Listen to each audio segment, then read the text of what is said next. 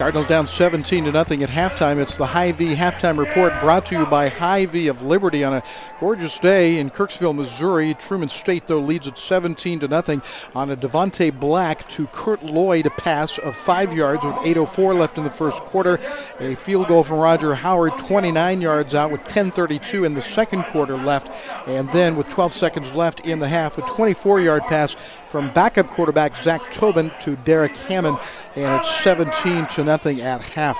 We are joined by the Director of Athletics at William Jewell College. Darlene Bailey is with us here on this gorgeous day here at Truman State. We talked about Truman State and Jewell were so equal in so many ways, especially when it comes to academics and how we view athletics. This ball game is an interesting one just due to the lack of execution. We have not executed what we needed to. Truman State has. That's exactly right. It looks to me like that they're not that much better than we are, if any better, and we're just not executing like we want to. Our defense is doing a pretty good job, I think, and second half I hope it's a better story. Which to me, I kind of like it because that means we have a chance. We're not being dominated here. We just need to get some things straightened out. And Coach Crone, I think you'd agree. Yeah, I think the only game that we've been dominated at all year, Darlene, is over in you didn't get a chance to go is when we played over at Colorado School of Mines. The rest of the time we're in every ball game. And you know, and I'll point out, even in the first half there, we were very much in that game. And I hope none of the Cardinal fans think I'm negative Ned by any stretch of the imagination. We are close, but you have, like you guys both have already said, you have to execute the plays that are given. And, you know, I think a lot of that still comes down to confidence, and we're getting closer every game and every quarter and every year. But it's still that confidence thing that you're trying to build. But back to the positives, you know, I know quite a few people up here, and I know the football coach Nesmith real well, and we've got to know the sport.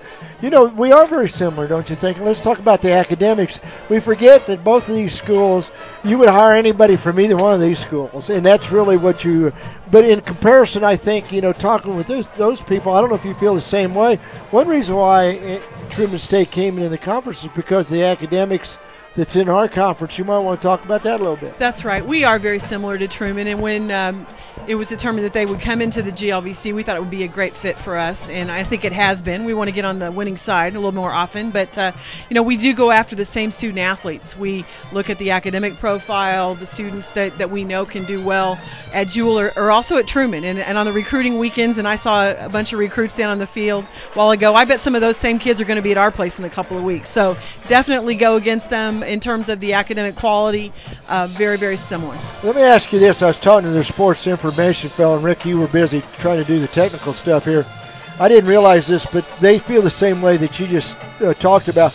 And they said a real recruiting area, the three main recruiting areas for Truman State is Chicago, St. Louis, and Kansas City. Do you think that do you really recruit that much in Chicago? You do guys a little bit more in Texas and the southern part, don't you? We would probably trade Chicago for Dallas area, yeah. But definitely St. Louis. You can see a lot of St. Louis kids on the field today for us, and Kansas City is a definite. And I know Truman's in Kansas City a lot, and you know we're going up against exactly the same things. But of course, you know what we're selling. We're selling smaller, more individualized attention, and all those kinds of things. And students end up deciding which type of campus they want to go to, and in particular academic programs. And certainly, we also sell our location in terms of Kansas City. Well, that's what I was getting ready to say. You know, it's been a fun run no matter who you are if you're a Kansas City Royals fan, so it's great to live in the city like that. And you get – no, really, there's a lot more opportunities. Not knocking Kirksville, but I went to Northwest and came up here many times to play ball, baseball and stuff. Now, not a whole lot going on, whereas back home – there's a lot going on. There's a lot of things. So that should be a tool for you guys, right? Absolutely. Our proximity to Kansas City and the opportunities for internships and practical experience and the professional folks we can draw on to come to our campus to speak at classes and that kind of thing is a definite plus. And you know, when it comes right down to it, two kids want to know what can they do to have fun, and we certainly point all those things out on a recruiting visit. Cardinals here trail 17-0 at half, and our guest is Athletic Director Darlene Bailey. Let's talk a little bit about some of the sports that have gone on this weekend. Kind of an interesting soccer season for us because we've been so many close matches have not gone our way, including last night. A tie sent the women's game into overtime with just a few seconds left as Southern Indiana tied it up and then won it in the 106th minute. The men dropped their match 2-0, but soccer on the road this weekend. Yes, you know, it's been an interesting season for soccer. We've had a lot of injuries, particularly on the women's side, and for how how we're doing on the women's side, we're really pretty pleased. Now, you never want to think about a tie being a good thing, but when I saw that last night, I'm like, okay, a tie on the road to a pretty good team, but then we did let it get away there at the end, and that's simply experience. 2 or 3 of our arguably our best players are injured on the women's side, and we're still doing pretty well in the league. Plus, as you said, a very young team to begin with. And then on the men's side, we are definitely very young and finding our way, and I know we're playing an awful lot of young kids on the men's side. So really, for both of them, the future looks bright. And for the women, the future could even be this year because they're doing pretty well and have a chance to vie for the postseason. Right, they are right in the middle. Last time I checked, in the middle of the 8 teams that would go to the postseason. Who's the smallest school in the conference enrollment-wise? Because talking with the Bulldog people up here, I said they're around 6,000 visiting with them. Are we the smallest in the conference student enrollment-wise, you think? Actually, St. Joseph's is a little smaller than we are. Yeah, they would be the smallest. So give me the range. I mean, educate your people listening there. I think this is kind of sound. And from the top, who is Truman 6,000 the most, or in Indianapolis probably?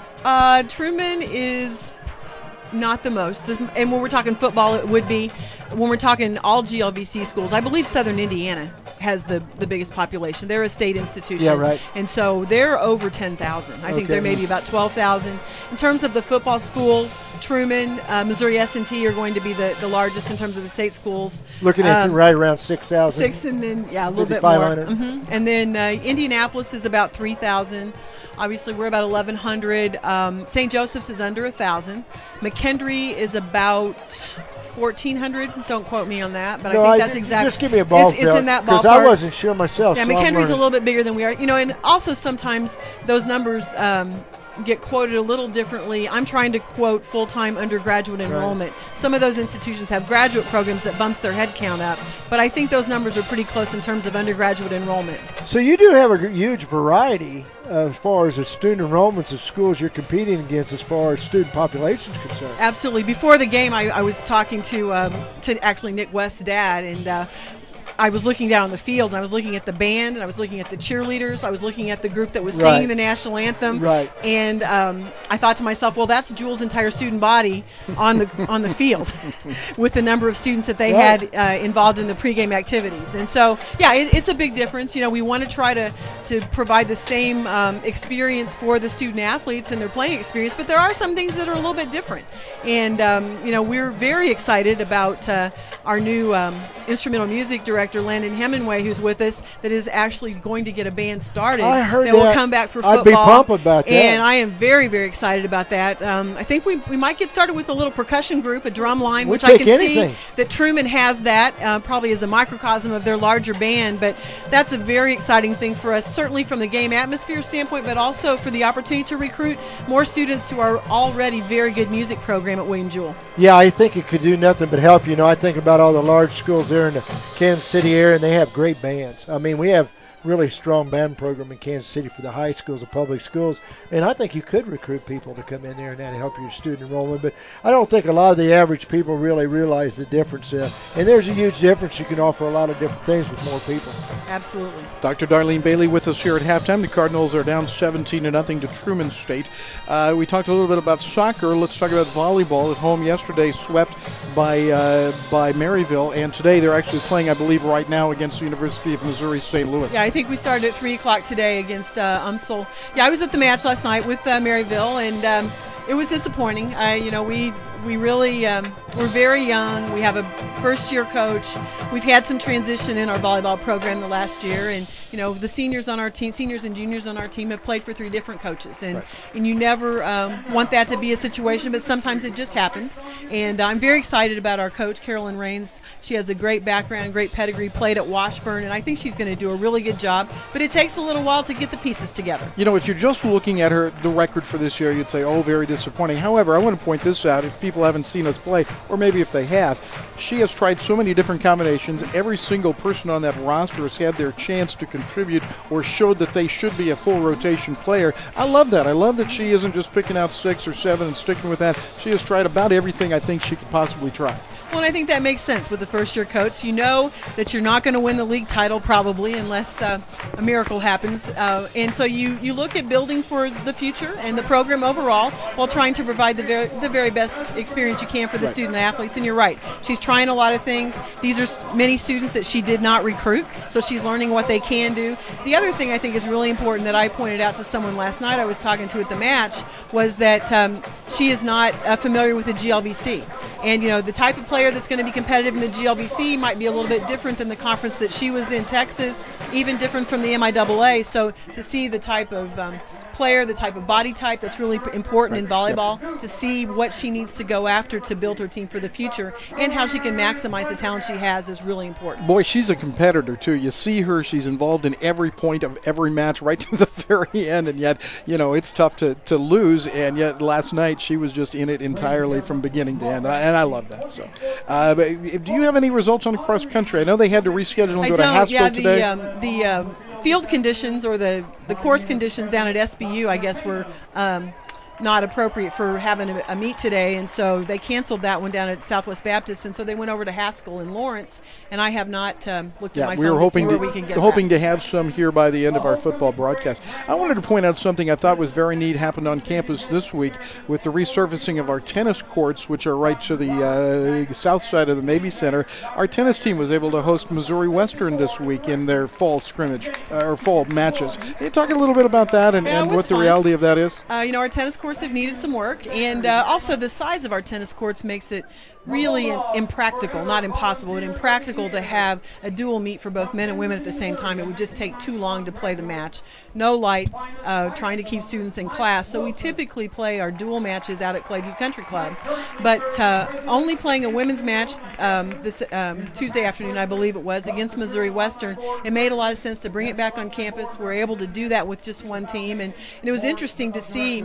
We certainly put it out on the campus email, so some of the faculty knew that we were playing, and to see some of them wander down the hill, some of the students to come down, and there was a lot of people there. I went over with Rick, and we watched it. It was a pretty good turnout, a beautiful day, and that's pretty good college life when you do stuff like that. Those are the little things that really help, I think. And those things are good for recruiting as well. I mean, Missouri Western is another state school in our proximity, and we've gone head-to-head against them for some players, and so it was good to have that on campus. 17-0, Truman State leads at halftime as we visit with Darlene Bailey. Swimming, they had their first action at the Missouri Show Me Showdown last weekend. They're hosting their red-black weekend this weekend, their inter-squad kind of an event. And so swimming season is here. It's kind of one of those transition sports between winter and fall. Yeah, you don't like to say you forget about swimming starting already, but it is one that starts a little bit off compared to everyone else. And I know I saw a lot of swimmers last night at the volleyball match because they are around training some this weekend, and then we'll have that red and black, I think, coming up next week. The Missouri Intercollegiate's a really fun meet for them to go to because every single program in the state of Missouri, from the University of Missouri all the way down to NAI schools that have swimming, they all go to that kind of an all-comers meet. It's a beautiful facility down at Mizzou, and it's kind of an individual type thing. Kids like swimming but the there. Kids love to go. It's a great nice facility. Place. It's a real nice place. So they did that last week and had that experience, and kind of, swimming's by time, so they see where they stack up against the best of the best, and they've got that now to shoot for the rest of the year. And my final thing I wanted to talk to you about, and there are so many things I want to ask you about this, is basketball season not very far away. At the end of the month, Jewell at the University of Missouri in men's basketball. I don't know if we've ever played Missouri, at least in the modern era, but that's a big deal. Even though we're playing at the Hearn Center, big deal for us to take on the Tigers. That'll be a good thing, and that's there's a lot of things that have happened as a result of moving to Division II, but certainly having the opportunity to play up to a Division I school in men's basketball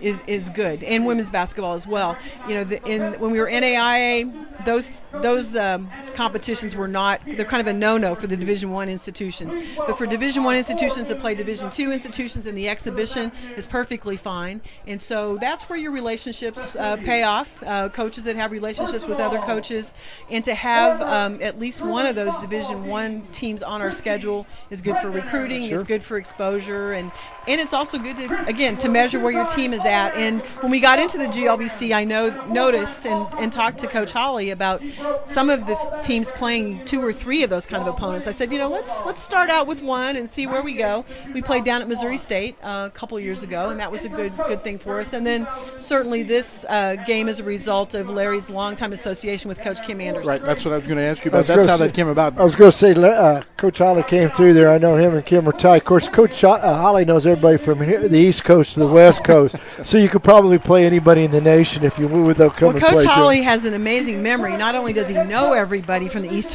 Coast to the West Coast, he remembers everything about them. Right. They do. He can that's for sure. Call about anybody's resume, which is pretty amazing. That's exactly it really right. is. You know, if you're ever going to drive in a blizzard, you want to drive with Coach Holly, because if you get stuck, he'll have somebody to stay with. Yeah, and he's got stories too. Yeah, he can keep you awake. That's for sure. Darlene, anything else we haven't talked about here that's on your mind that we should cover? Well, you know, it's just an exciting time. You know, we're getting ready to start basketball. We're going to have a lot of new players for men's and women's basketball this year as a result of graduations and things. And so I would encourage folks to come out and see our basketball teams, because they're going to have a different look. We've got some different players in our program, so that's going to be an awful lot of fun. Otherwise, you know, we're about halfway through the semester. It's fall break, so campus got a little quiet this week, and you see the students buckling down and studying and doing the things that they need to do, and it's just a lot of fun. We're at a great place. We've had a beautiful summer and fall, and our campus is beautiful. It's beautiful up here today. We couldn't ask for a better day for football. Yep. So, and I'm looking for us to play and execute a little bit better in the second half. And I'm actually probably going to stay in Kirksville a little bit longer today, because I think dinner might be so I can catch the end of the Royals game. That's exactly what we're talking about. Darlene Bailey, Director of Athletics, thank you for being with us.